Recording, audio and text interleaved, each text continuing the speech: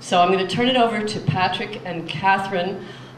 These are wonderful young scientists who we had to shake the tree of their professor, Mark Burtness, who is a big salt marsh expert. He came down here a couple of years ago with Roberta and I, and in the course of getting stuck on the river several times looking for crabs and other invasive species, we got his attention to say, what is going on with our marshes? And after a year of badgering him, he came up with these wonderful young people who he had taught and trained and who are now themselves professors, and they are leading that study, and I'm going to tell you all about that. So we welcome them. Note the mic. Can everyone hear me? No? Better with the mic? All right. Okay, I'll do it with the mic, but we're going to be passing the mic back and forth between us, just so. So I'm Patrick. Catherine. What we want to do is present the data from the year 1 of the Marsh study. All of the experiments you're going to see today are ongoing, so we are now just approaching our first calendar year, which for any of you in terms of a biological study, it's really important to get all 4 seasons. So, but we're going to present what we have done thus far. Forward. All right, so the outline for today is I'm first going to introduce you guys to a typical New England salt marsh, talk about some of the ecosystem services that marshes provide, give you a bit of a background on where marshes are at today in terms of degradation and their threats, and then I'm going to pass it over to Catherine to talk about the major research questions that we're addressing in the marsh here in Westport, or marshes in Westport, give you some of our results, and then we'll talk about what's next. So a typical New England salt marsh habitat is really an estuarine habitat where rivers meet the sea. Right here in the Westport is a great example of that. They're a biogenic community, which what I mean by that is that they are dictated by the plants that live there.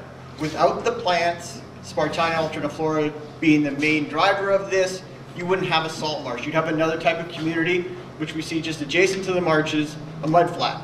It's the plants themselves and keeping those plants themselves healthy and growing that actually slow the flow of water, trap sediments, and build up that peat base that we see in a typical New England salt marsh. This is very much like what happens in a place I'd rather be today, actually. No, I'm really happy to be here. But in a coral reef, where the corals themselves are the biogenic driver of that habitat. So without the corals, you don't have a coral reef. Okay, so you can think of the plants as the corals of your salt marsh. So a typical New England salt marsh then is made up by a series of different plant species, going from the water's edge down low here. You see tall cordgrass, Spartina alterniflora. I'll point out right beneath that, you'll see also the rib mussel Gukensia, which is a really important driver of a healthy marsh, and that'll come back into play with some of our results later. And then as you go towards the terrestrial border, you see salt marsh cordgrass or alterniflora is replaced by a series of other plant species, which are all clonal grasses just like Spartina is. Okay. These marshes provide a number of important ecological services. Okay. First and foremost, we'll talk about they're a nursery ground for many commercial fish and shellfish species, meaning that in a natural cycle they provide the habitat, the food source, and a refuge from predators for many of these species. They also provide a barrier to erosion. So their roots and the plants themselves, their above ground biomass, slow down the currents, allowing those sediments to deposit and the marsh to build up, but also keep coastal erosion at check. Within the marsh, the microbial processing that goes on and the plants themselves help filter out organic and inorganic waste. They're basically a biological filter for runoff. And then they also provide a storm buffer for the coastline. So as tidal surges come in or flooding from the terrestrial side goes out, those marshes have the capacity to maintain that water and slow it down, stopping coastal flooding. And then finally, because marshes grow, the plants themselves grow at an enormous rate each summer. You guys have witnessed this, growing from basically nothing like you see out there right now to the nice tall cordgrass. They're a sink for global CO2 gases. And so they pull down an enormous amount of carbon every year, which is important for our climate. Okay. In fact, cordgrass or salt marshes are one of the most productive biological communities. In terms of this number of 3,300 grams carbon per year, that's on par with some of our fastest growing agricultural crops that are fertilized. So you can think of growing corn, growing rice, or soybeans. The numbers are right around there. So for a biological community, this is one of the most or fastest growing biological communities out there. And all of that growth is influenced by the tides. The tides going out and in every day provide the nutrients that are needed for that amount of carbon to be fixed. Okay. Despite these important factors, salt marshes around the world are under threat. Okay. Mostly, we're seeing decline due to human impacts worldwide. And to name a few, you can see eutrophication, introduced species, shoreline hardening, development, full-on marsh loss due to filling of marshes is occurring worldwide. Many of those drivers are happening here in New England. Okay, we see eutrophication here in New England, which means the addition of extra nitrogen or nutrients to the marsh. Shoreline development, the hardening of shoreline due to docks, riprap walls, and other things, roadways. Overfishing and herbivore release. So this is some of Mark's work where the overfishing has caused the lack of predators, and then crabs or introduced species can take over, and that causes some problems for marshes, as well as climate change and sea level rise.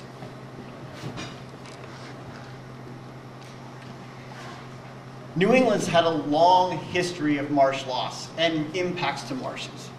Okay, we've been way back in the late 1800s and 1900s, we were ditching and channeling marshes for salt marsh hay development. So you'll see lots of little straight lines, which is not a biological thing, across our New England salt marshes. And then in the 1940s and 50s, they were ditched for mosquito control. Again, a number of lines appeared on the marshes.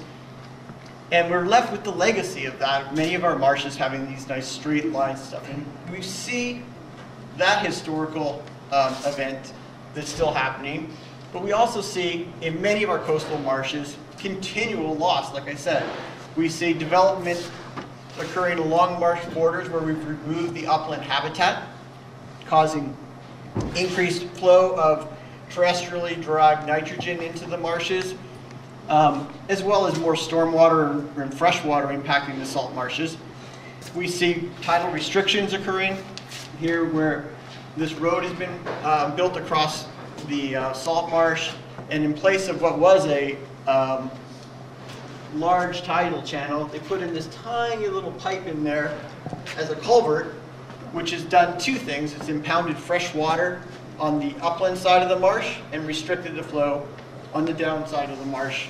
So you have changes to this marsh on both sides. These things occur throughout New England. It's estimated that we're dealing with the last 20% of the marshes in New England from what we historically had. Okay, so we're down to our last 20%, and even those are still continuing to be impacted. Okay, so over the last, I don't know, long period of time, Mark and his group, Mark Burton-Ness and his group at Brown University have been trying to understand the dynamics of salt marsh, how marshes are put together, understanding mechanistically what happens to the plant community that's there. And what they've learned through a number of experiments and transplants is that we can say that the lower border of all these plant species that make up a typical New England salt marsh, including Spartina alterniflora, the cordgrass, is set by its tolerance, right, to physical stress. That physical stress may be driven by anoxia, salinity stress, or even water flow. Those things restrict the southern border or the lower border of each of these plants. And they've also shown through transplant studies of moving things like Spartina alterniflora higher in the marsh that the upper border is set by competition. In other words, if I took Spartina alterniflora and moved it up into the higher part of the marsh, it would get outcompeted by these species. These species have a better mechanism of dealing with those set of conditions and can outcompete it. So that pushes Spartina alterniflora to this lower part of the marsh where it's the only species that can tolerate those physical conditions. Okay. What are they competing for at these upper borders? Why can't Spartina live up there? So we did some further investigation and we looked at the role of nitrogen. And I want to give a couple different takes on the role of nitrogen here today. First off, that under normal conditions, salt marshes are nitrogen limited. It's traditionally a nitrogen limited system. So that when nutrients are low or nitrogen's low, competition is below ground in this root zone here for that available nitrogen. And the best competitor to grab that nitrogen wins. So in the conditions where we move Spartina alterniflora high, it doesn't have a great root system. It can't pick up that nitrogen as fast as the other competitors are there, and it loses out. If you add nitrogen to the system, Spartina alterniflora shifts, or the competition dynamic shifts. So what happens then is that there's no longer that stress of competing for nitrogen. You've provided enough nitrogen to these plant species that they don't need to invest in a big root system or anything. They have the nitrogen. They can invest more above ground in their biomass. And that above ground biomass, the tallest species then wins because you're competing for some other aspect on the marsh. In this case, Spartina alterniflora is a much taller plant than those other high marsh species, and it allows Spartina to outcompete them. Okay? So under high nutrient availability, or adding nitrogen, Spartina normally outcompetes all of the other species in the marsh. Okay. From those data and those experiments, we were able to develop a conceptual model of marshes. And so what I want to do is direct you guys to this side where we have the water's edge, increasing tidal height. So we're going, going up the marsh. And this is the typical New England salt marsh you see at this point, where you have Spartina alterniflora being replaced by the upland marsh species. So if you add nitrogen to that case, you see a shift in the marsh where Spartina alterniflora becomes the competitively dominant species out there, moves up the marsh, and displaces those other species. This conceptual model, then, we were able to test out in the field, not this summer, but in previous places, to look at the effect of nitrogen on a marsh. And what we found, that this is tidal height and nitrogen availability. By surveying a whole bunch of marshes, about 15 different marshes, we found that as you increase the nitrogen loading in a marsh, Spartina alterniflora does exactly what we predicted from our small-scale experiments. It moves up into a higher elevation, displacing other species. Spartina is not the only species out there. In fact, what we found at the same time is that Phragmites, the tall reed that you see on the upper borders of marshes, also loves nitrogen. And in places where you have high nutrient availability or nitrogen availability, you see a large percentage of the upland border of salt marshes dominated by Spartina. Okay. From these two pieces, we took a look at what those predictions would say about those marshes. So you have a typical New England salt marsh again with Spartina alterniflora at the lower edge, moving forward to the terrestrial edge, and you see Phragmites up here.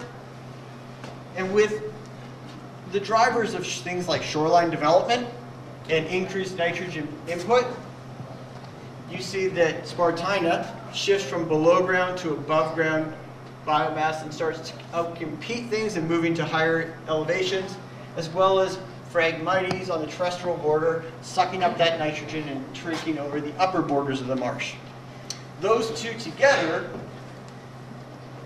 gives us what we now see as many of the typical southern New England salt marshes, where we have marshes dominated by Spartina alterniflora at the lower levels and Phragmites at the upper levels, and the loss of many of the mid-marsh species.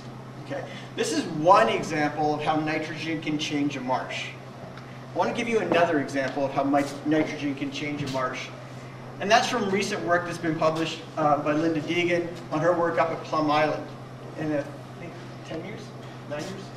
Like a 9-year study on marshes where they fertilized whole marshes.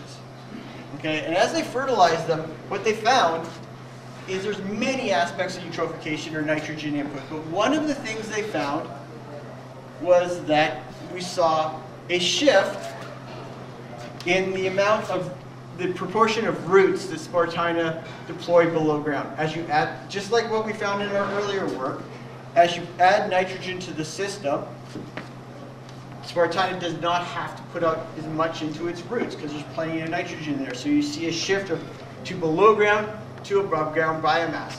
But in addition, what that caused was a destabilization of the peat base, and we saw what they call calving of the marsh, basically large chunks of marsh falling off. And so I'll direct your attention to the nutrient-enriched marsh in the center here, and you see those large chunks of marsh that have fallen off. So on the face, this looks very much like what's happening in parts of the Westport River. Okay. However, the Westport River is unique, which you should all be happy in that. What we're seeing is large chunks of some of the marshes falling off, especially in the lower west branch. But it's not the same as what's happening up in Plum Island. Okay? There are some distinct differences between the marshes here and the marshes up there, and actually in the way that the marsh is falling off. You sort of see it in this picture, and you'll see it again in some lower pictures, that the marshes start to bend over and then undercut and fall off. And that's not what's happening up in Plum Island. They're seeing large chunks of the peat base themselves just go collapse off. In addition, we haven't, until this last year, actually explicitly attested the effects of nitrogen in the river. Yes, there are data that say that some parts of the Westport River are eutrophic or nutrient rich, but is it nitrogen that's actually causing the calving of some of these marshes? Okay, so that brings us to the decline of what's happening in the Westport. So I'm going to hand this off to Catherine, because she loves this part. Make me handle all the nerdy data. Thanks, Pat. Okay, so we all know that Westport marshes are in decline, and a study from 2017 showed that Westport marshes in the lower west branch have declined in area by up to 60% compared to the early 1940s. And a previous study suggested that some of the plants in these marshes were characteristic of eutrophied marshes. So they had a relatively low root to shoot ratio. So that's the ratio of below ground biomass to above ground biomass. So roots to shoots. If you have a low root to shoot ratio, that means you have a lot of biomass above ground and your roots are kind of wimpy. And this leads to the calving, or what they call in Plum Island, creek bank collapse. And we see some kind of calving and bank collapse in some of the lower West Branch sites. But we also get this morphology where the edges of the marsh are folding over, they're being undermined from the bottom, and then this thick, dense layer of peat at the top, it's about 6 inches thick. It's actually hanging over the edge, and it's putting so much tension on that marsh surface that the slightest disturbance will just cause that whole thing to just break off. It's like pulling on a tablecloth. That sediment is so hard that we see species that typically live on granite. Rocky intertidal species are living on that marsh peat. So we see an abundance of the snail Litorina litorea, it's the common periwinkle. And actually when I was out visiting some sites in the marsh last spring, around this time of year, I found barnacle larvae settling on the mud. So these tiny little flecks here. are actually tiny baby barnacle larvae. And I'm sure you all know where barnacles like to live. They like to live on rocks and the bottom of your boat because that's a hard surface. These barnacles won't survive on the mud. But the fact that they're settling there is pretty indicative of just how hard that peat is. So the Marsh Islands in the lower West Branch are those that are probably in the worst shape, but other areas in the Westport River aren't so bad. So I'm going to take you on a 3-minute tour through some of the marshes that we are using as our field sites. And we have a total of 14 field sites that cover both branches of the river up their full extent into where we start to get freshwater limitation. So West Branch, East Branch, 7 sites in each branch. So if we go up in the upper West Branch, we see a relatively healthy salt marsh characterized by that tall Spartina alterniflora.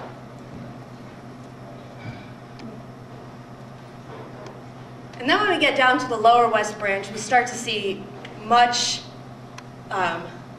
less lush Spartina alterniflora.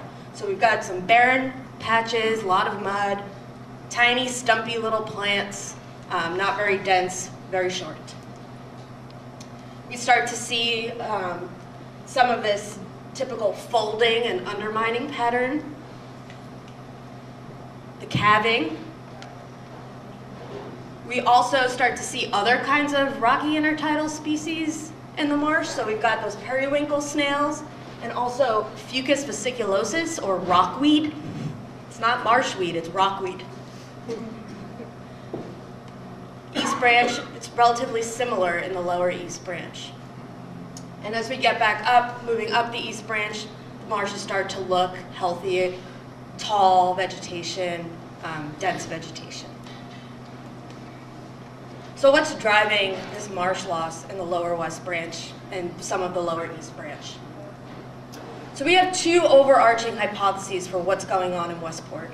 The first is that nutrient loading or eutrophication is causing plants to invest more in above ground than below ground biomass that's destabilizing the peat and causing bank collapse or calving.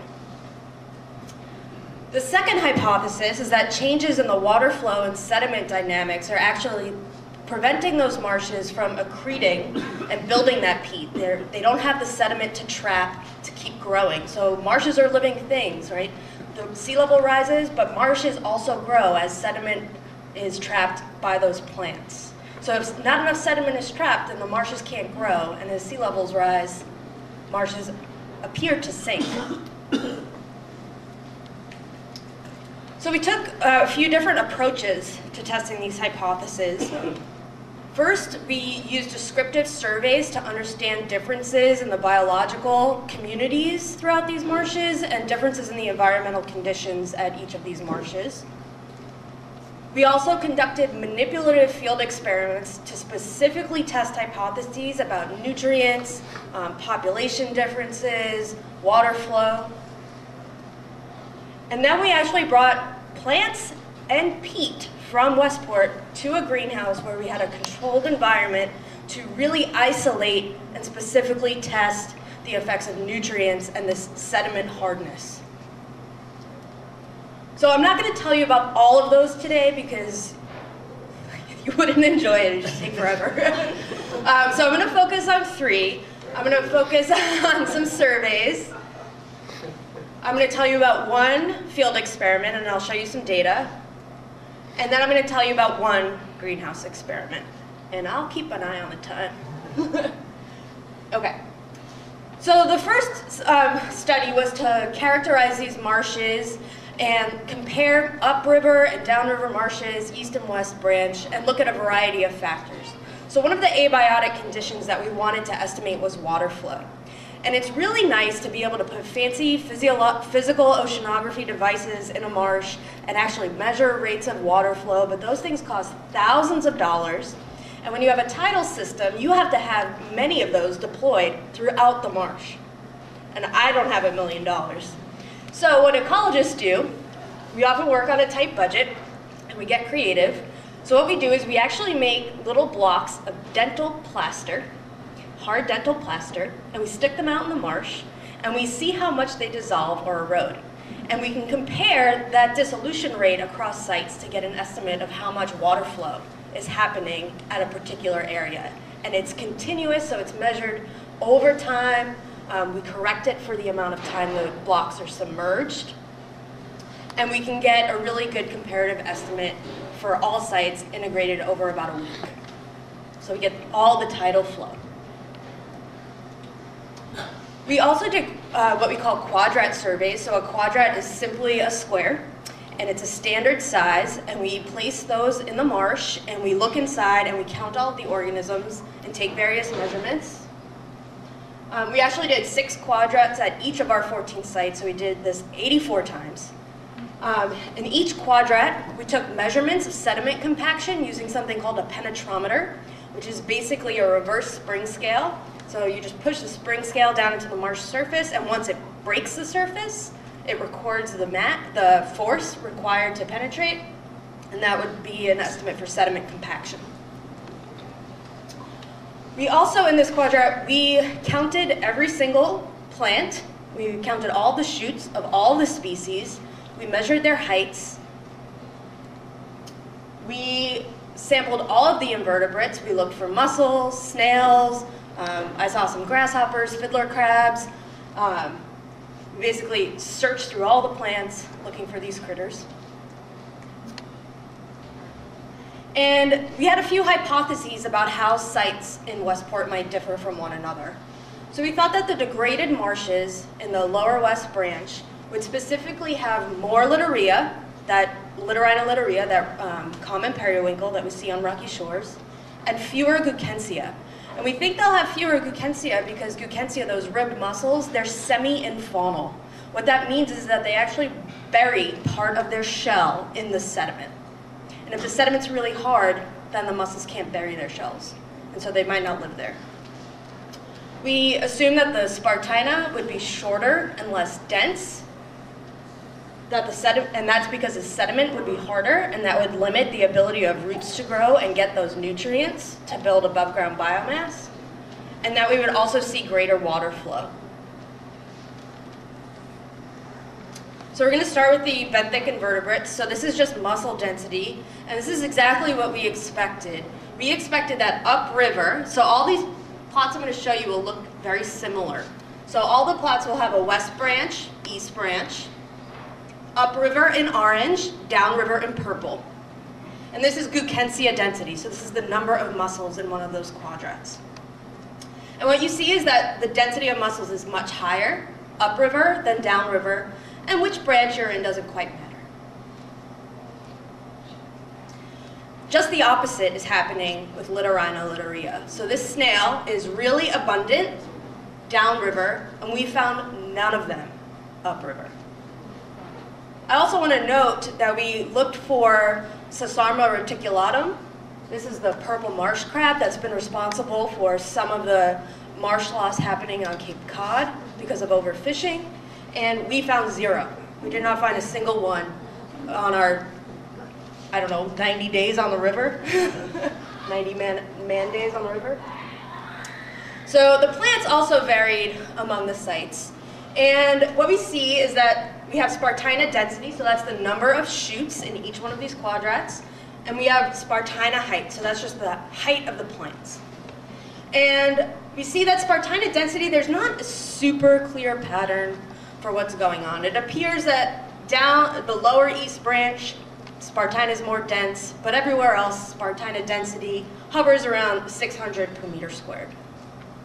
However, Spartina height follows a really similar pattern to that Gukensia density, where we see a really tall Spartina upriver and really short Spartina low-river.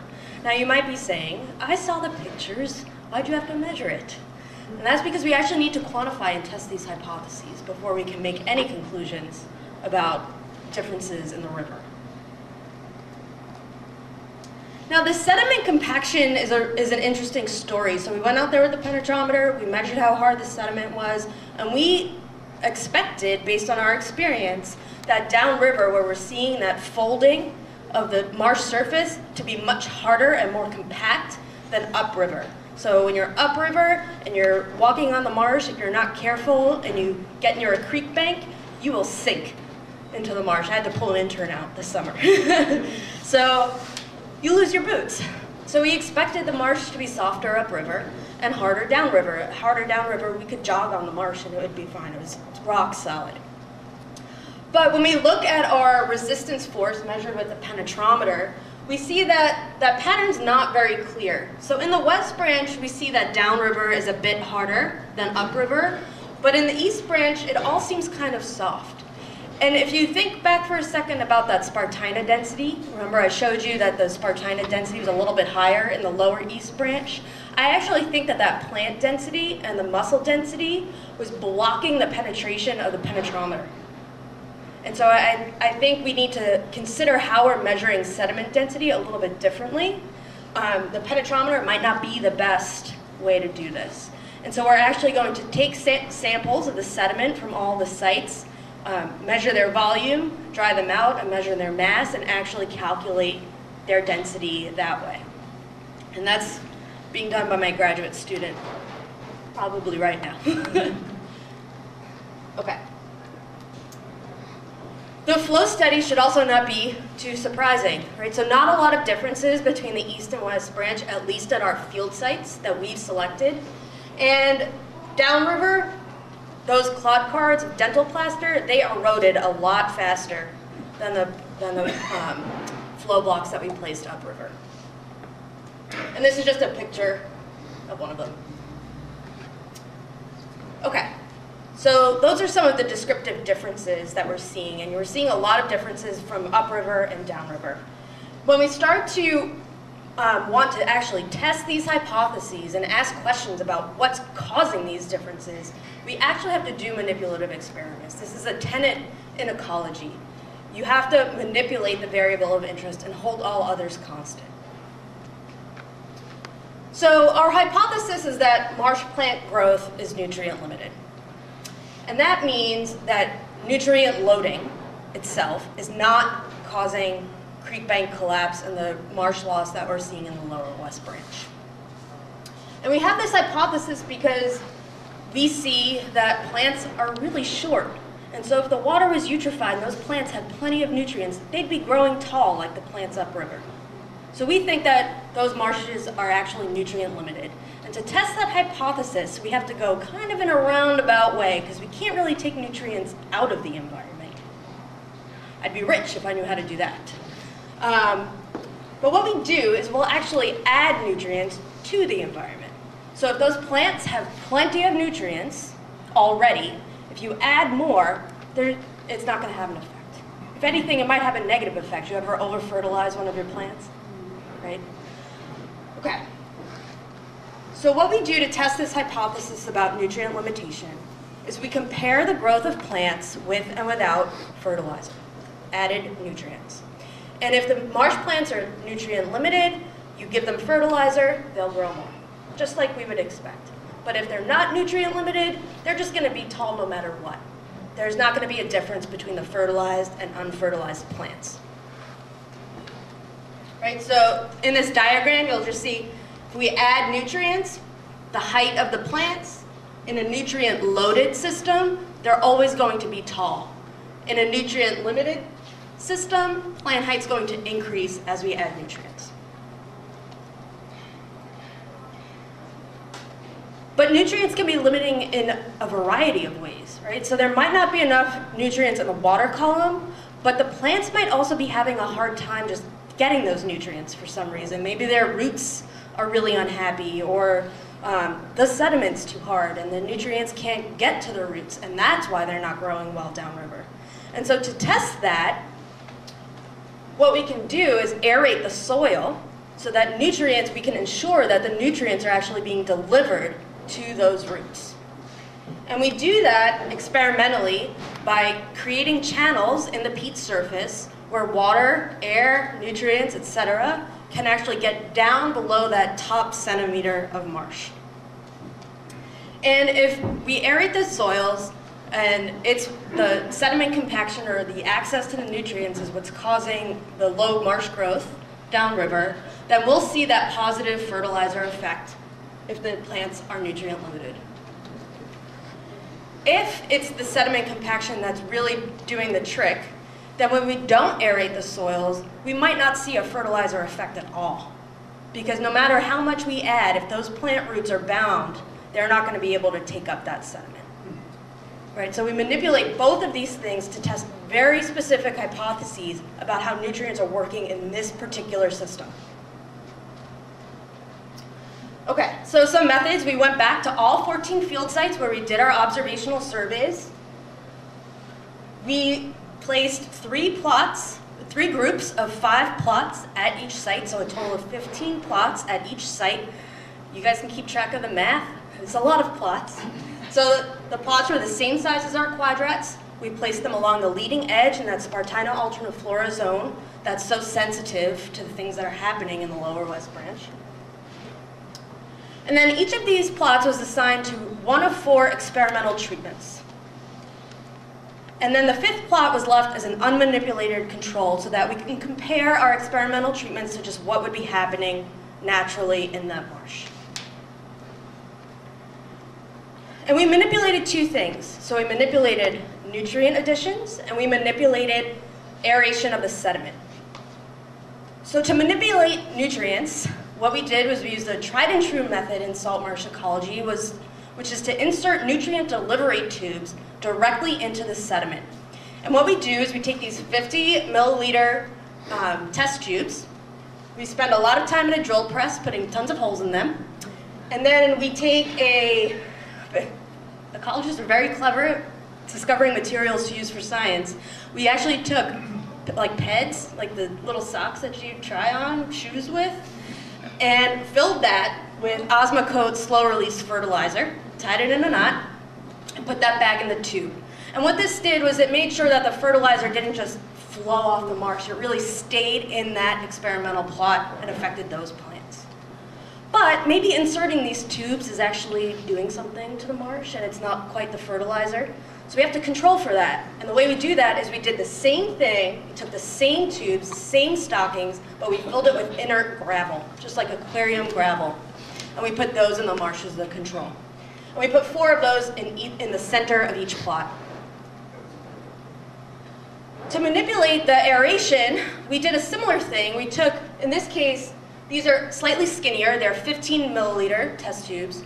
And we filled them all with gravel. And we either perforated the holes of the walls of those test tubes with holes, which would allow water to get down into the sediment, or we left those tubes solid. And then we combined these 2 treatments in all possible combinations, which gave us 4 treatment combinations, which you see here, and the unmanipulated control. And just for the record, we drilled and filled 672 of these tubes and 1,344 of the smaller tubes. This was probably the lag in getting started with this experiment. It took a lot. We had a lot of good music to listen to in the lab. So I'm going to start telling you about the results, and we're going to focus first on these unmanipulated controls. So no treatments, just how are those plants looking across the marshes. Okay, so in this plot what you're going to see is on the x-axis, you've got site numbers from north to south, so 1 through 7. They start at the upper branch and go down. West branch, east branch. And on the y-axis is total above ground biomass. So that's just the amount of plant material that's above the surface. So what we did is we went out there and we actually cut 1/4 of the plot. We went down there with scissors or snips and just removed all that above ground biomass, took it back to the lab, sorted it by species, rinsed the sediment off, put it in a drying oven, waited 5 days, weighed it on a scale, and added it all up. Yeah. My lab is actually full of brown paper lunch bags with dry marsh plants. And what we see is really similar to the survey results that we found, right? So in the sites in the upper river, we have more plant biomass than sites in the lower river. And then what we did is we took each of these plots, and then remember they're in those groups, so they're spatially separated, and we compared all of our treatment plots to these controls. And we calculated something called a log response ratio. And what this does is this basically tells you the proportional change in plant biomass due to the experimental treatment, okay? So a value equal to 0 simply means the treatment had no effect. A positive value means that the treatment increased plant biomass. A negative value would mean that the treatment decreased plant biomass. And what you can see is that for all 4 zones, the fertilizer is increasing above ground plant biomass. And this is an example from the lower east branch. So this is a plot. This is a plot where we had control aeration tubes and control fertilizer tubes, so just gravel. And this is a plot where we had both.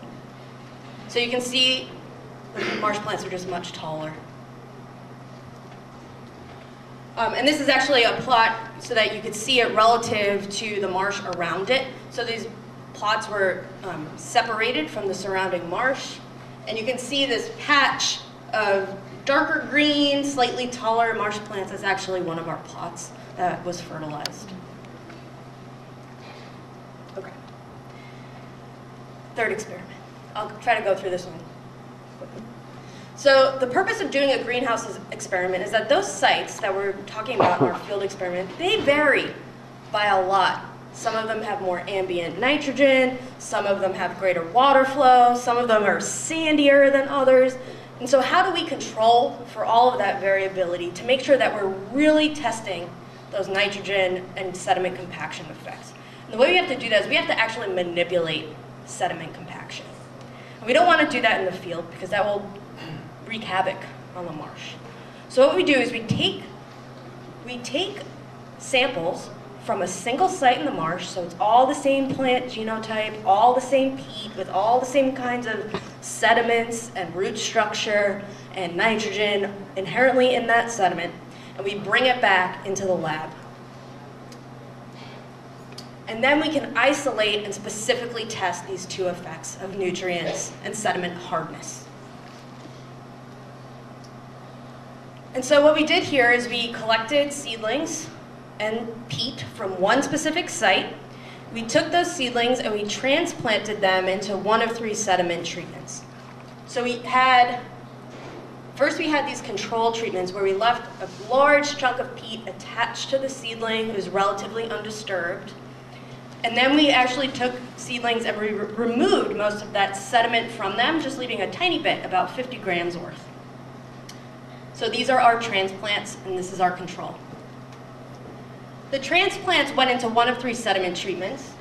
It either went into a hard sediment, which was similar to the control, but simply sliced in half, and the plant was sandwiched between, so hard sediment. Or it went into soft sediment, which looked a little bit like deer pellets. And this was basically, we took those hard sediments and we broke them up with our fingers, made tiny little balls of sediment, and then we loosely planted the seedling in that soft sediment. And because we were disturbing the sediment, we needed to control for that too, so we actually had a 3rd treatment where we broke up all the sediment and then packed it back real tight.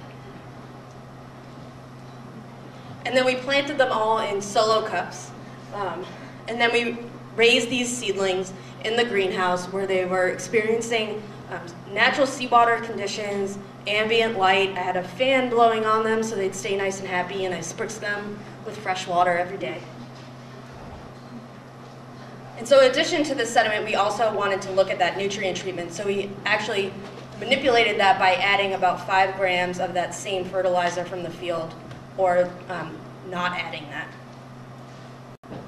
And so these results essentially show, it's a bit small, but above ground biomass, sediment treatment, dark circles are fertilized, open squares are not.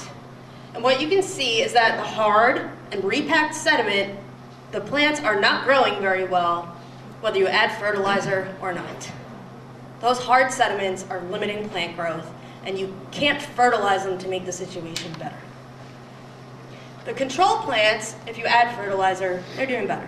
Now those sediments are hard, but those plants are really happy and undisturbed. They were really cared for and protected. The soft sediments, you add that fertilizer and they're doing great. Those roots are able to grow, and we can actually measure their below ground biomass. So in this case, once we were done with the experiment, we actually washed all the sediment off the plant roots and measured the biomass of the roots underground. And what you can see is that when there's a healthy amount of nutrients in the system, the soft sediment plants are able to build that root structure. All right, so this is not a eutrophication situation. This is just saying, here's enough nutrients for you to grow. And that's an example of what that looks like. Hard sediment, no roots, soft sediment, some fertilizer, and you can actually visibly tell the difference. And we can calculate those root to shoot ratios like I introduced earlier in the talk. And what we're seeing is similar to some of the findings that Linda Deegan and colleagues have shown, where root to shoot ratio decreases with fertilizer or with extra nutrients and eutrophication, but this is a very different mechanism. So I'm going to just wrap up with some conclusions, and then I'm going to hand it back to Pat. So what we are concluding from this entire assortment of experiments and results, when we synthesize all that information, we really think that it's these hard sediments are limiting the ability of Spartina to be resilient to other kinds of stressors in the environment and able to grow. Softened sediments can help with this resilience, but only if nutrients are not limiting. And that marsh loss downriver is not due to nitrogen loading. The likely culprit is these sediment dynamics that are causing hard sediments and not allowing those plant roots to access nutrients and grow. And so with that, I'm just going to hand it back to Pat. I gave her the hard part. So we have a few quick summary slides. So to take it back to Westport and the decline, you've seen this graph probably a lot now. Since 1934, we've lost about 60% of the marshes. But if you take a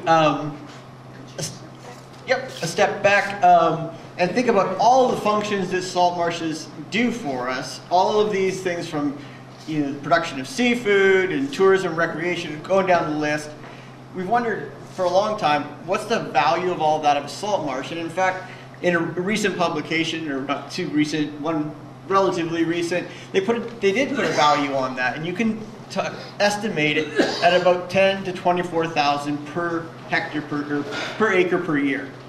So I got to thinking a little bit about this number and wondered, what are we losing here in Westport? And so with the help of some of the other stuff from the one of the other reports, from Costanza's report and Barbara's report, which Buzzard's big one is not.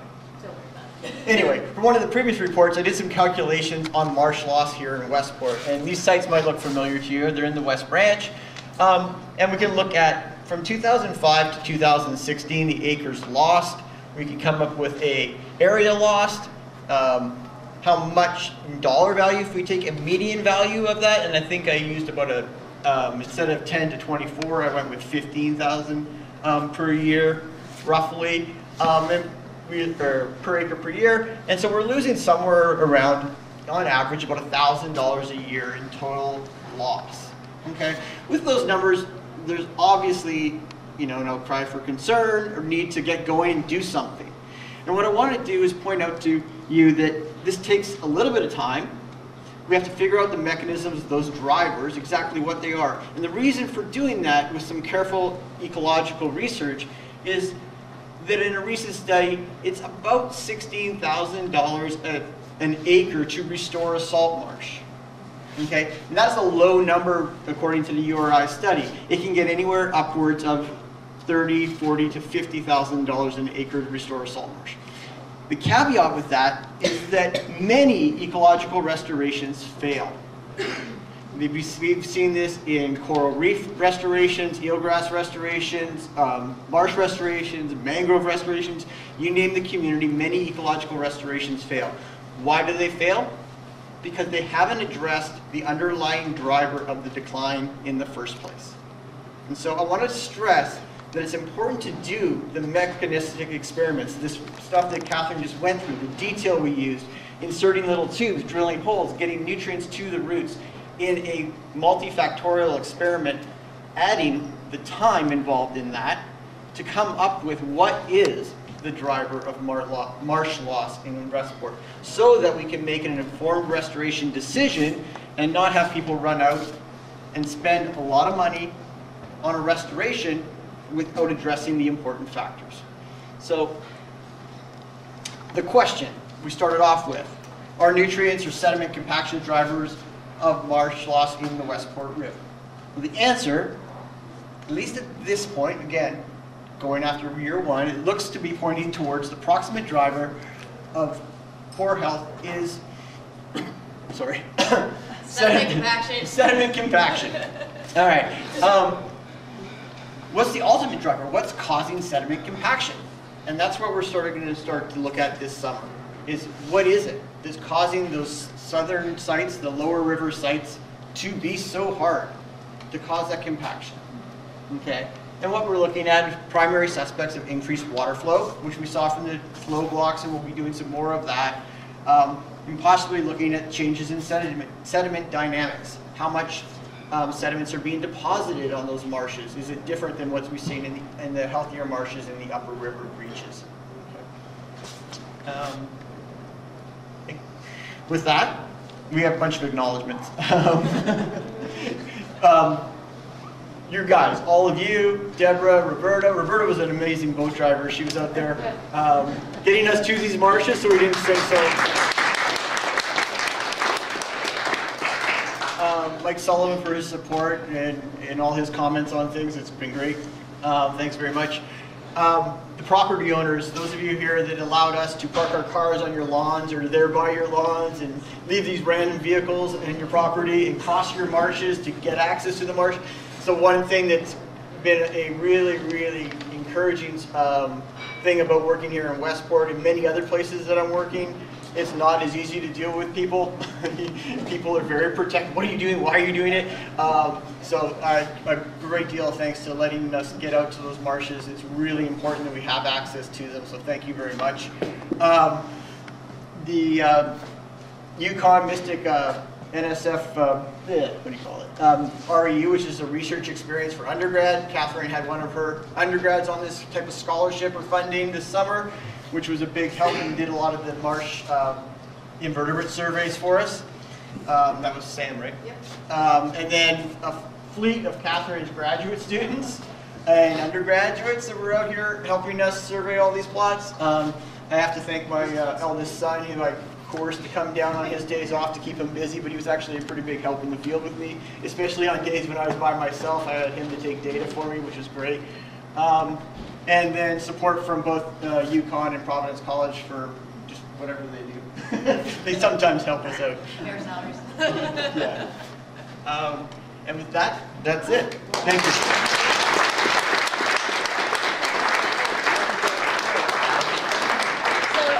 Presented this data recently at the Association for the Sciences of Limnology and Oceanography conference, and one of the things how I ended the talk was I said, don't be sad, these marshes are not doomed, and I actually showed a picture of all of you guys, and I said, there are people in this town who really care about their salt marshes, and they want to know what's really going on, and I just have to hand it to you for just being an outstanding community and supportive of good science. So thank you. Before we take your questions, which I'm sure you have some, I have to say one thing that I forgot, which is important. And you've probably heard this theme throughout. Our organization relies so much on volunteerism.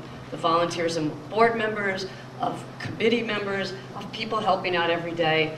And I neglected to remember to recognize this year's Volunteer of the Year. And I'm very sorry about that. It's just my brain is fogged. So I wanted to say that Debbie King is our wonderful volunteer of the year. She helps out at every event that we ever go to. She's always there whenever we need some help. And she's just one of a long history of wonderful people who have helped us with the Alliance. So we have this great picture of her flowers that she did last year with Lucy Mooney and her sister for the gala. So thank you, Debbie.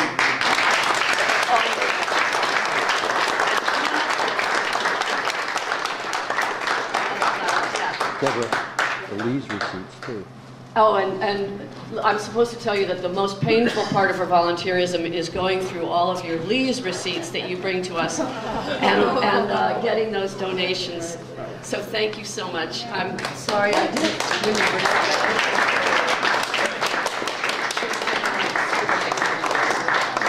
Yay. Let me get a still photo. So unfortunately, alcohol is subtracted from the Lee's receipts. Because I figured that. Hold on one more, please. Thank you. Thank you. Yeah.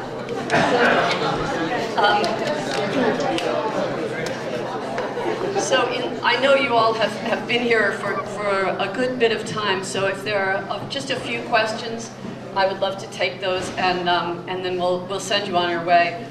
John. Deborah, I have a question or maybe a comment, which I also raised when Patrick and Catherine made a presentation at Mike Sullivan's, and thank you for your work and for presenting it to us at both of those occasions.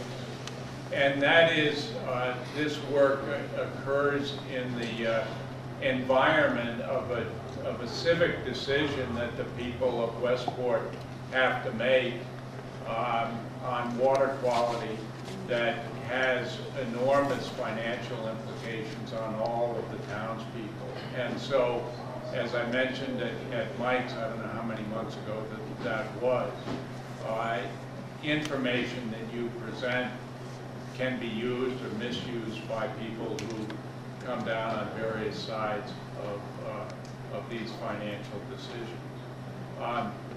And salt marshes are one part of the ecosystem. They're not the entirety of the ecosystem. If I put nitrogen on my lawn, I'm going to get green grass, but I don't, because there's a vernal pool next to it, and it's going to kill the vernal pool. So we in the Watershed Alliance are looking at the health of the river, and I'd always assumed that one of the problems in the river is the eutrophication that you talk about, that there's no eelgrass, and there's very little other forms of life in that. And as you point out, the salt marshes are being eaten away, not from the top, but from the bottom. And so I think one of the difficulties or the challenges that the Alliance, you, Deborah, Roberta, and the trustees have to think about is the entirety, not just the salt marshes, but the health of the river itself. Because while nitrogen may be a good thing for Spartina, I don't think it is a good thing for the water environment that is adjacent to the salt marshes. And it is going to be a big issue. Right now, you know, as the Board of Health looks at an issue about new construction, whether to prevent it. And I can just see people saying, look at this study. It says, let's put more nitrogen. Hell, the Watershed Association is pumping nitrogen into these salt marshes. We should be, you know, helping them, you know. So it's going to be... Yeah, I take what you're saying, and I agree with you. And it is a troubling thing as a scientist to watch your data be misused. And so I want to be very clear about our study and the effects of nitrogen. We're not saying that adding nitrogen is a good thing for Spartina. We're simply saying that the Spartina in the lower West Branch that aren't doing well are nitrogen limited. And that's how they're supposed to be, right? They're supposed to be nitrogen limited. Marshes are classically nitrogen limited.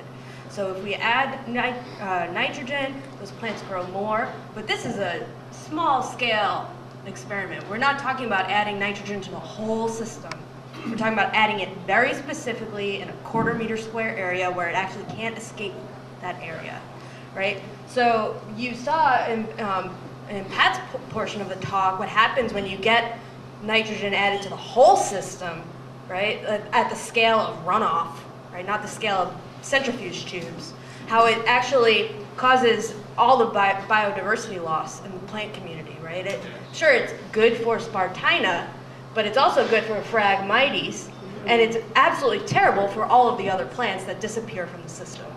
So it's important when our data are being used, and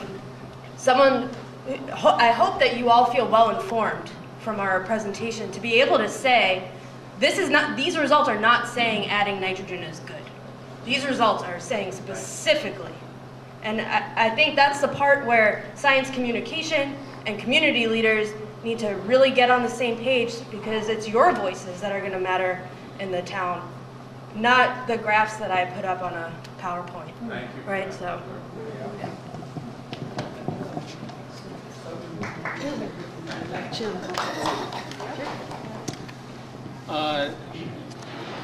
The one variable that I don't hear a lot of focus on is sea level rise, and the marshes accrete at a certain level depending on where they are and how much water flow there is and how much plant material there is to make it fall and stay there. But if the sea level rise is continuously more than the ability to accrete, in the end, the marshes go away. So what possibilities are there to affect that? I mean, we could all put solar panels on our roof or do all these kinds of things to try to prevent climate change, but it's coming, and sea level rise will continue for the next century, whatever we do. So how do we think about how to preserve, and especially the marshes that are island marshes that have no place to migrate to? Well, very good point. Is most of our marshes in New England have no place to migrate to. We've, developed the upper border of many marshes, so there isn't a place for marshes to climb to as traditionally would have. Sea level is rising, and it's rising at a rate probably slightly higher than marshes typically are accreting right now, although they are accreting as fast as sea level is rising in many parts of New England. Just, there's differences in sea level rise and marsh accretion. The southern sites and the lower river sites are, or at least our data so far, suggests that not only are they not accreting, but they may be eroding. Okay, so it's a double whammy, and then you have sea level rise on top of it. There are studies on thin layer amendments that are ongoing. There's one currently occurring down in Narragansett Bay right now, where they've had marginal success of taking dredge spoils and putting it on the surface of the marsh to build up the marsh. Thousands of dollars, hundreds of man hours, and it's a temporary fix. I would say, even in their latest report I read not too long ago, it's a 2 to 3 year at best fix. And then they'll be back to spending thousands of dollars and hundreds of man hours again on those marshes, because the driver of sea level rise is still there. Marshes can't accrete any faster than marshes can accrete. And plus, there's some variables of slowing down the river flow, allowing more sediments to come in naturally, but you're sort of stuck. So where are we on the global picture of that? Quite frankly, it doesn't look good. I mean, we can save the marshes, who knows for how long. I think the bigger picture, obviously, is dealing with sea level rise and the effects of climate change to slow that down. Because for a long time, they were on par. At about, marshes were accreting about 1 millimeter a year. Sea level rise was approximately 1 millimeter a year, so they were keeping up. So I don't think anyone has a real answer of what you do to those communities that are slowly battling in coral reef communities as well. Corals build up at a certain rate and sea level rising at another rate. Yes. Great. As I understand this, you're focusing on compaction as the critical variable in this, and that you're going to be studying that this coming year. And will you also be exploring ways in which compaction can be ameliorated? Yes. I hope. Yeah, no, I mean, we'd love to know what's causing the compaction, right? And so therefore you can, once you know the mechanism or the driver of compaction, you can look at ways to change that and restore them potentially back to the way they were. We have, obviously we chose a number of sites within both rivers because we have some where compaction isn't a problem. So by comparing those to the ones that are compacted, we hope we'll get at those drivers and those changes. Added question. If you can alleviate the compaction problem, that would give you healthier growth of the various plants. Would that possibly help to the accretion and buildup of marshes if you have more plant life there?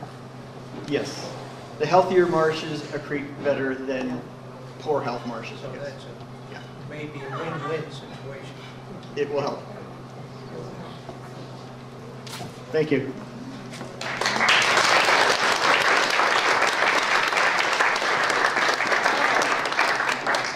Thank you very much.